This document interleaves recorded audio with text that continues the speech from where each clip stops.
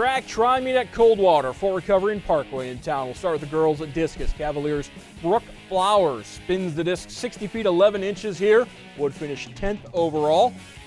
Teammate Brianna Wenning going 61 feet 9 inches on this toss. She would finish 7th overall.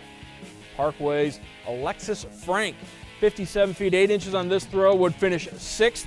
Coldwater's Lauren Loigers wins both the discus and the shot. Boys shot put now. Parkway's Matt Baznanga, 32 feet 3.5 inches here, would finish 13th overall. Teammate Jeremy Felds, 32 feet 2.5 inches on this toss, 7th overall.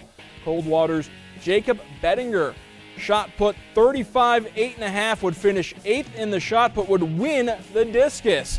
While For Recovery's Tyler Atchison wins the shot put. As for the team results, Coldwater ladies take first place as Sarah Caney anchors the 4x8, wins the 1600 in 5 minutes and 18 seconds, also wins the 3200.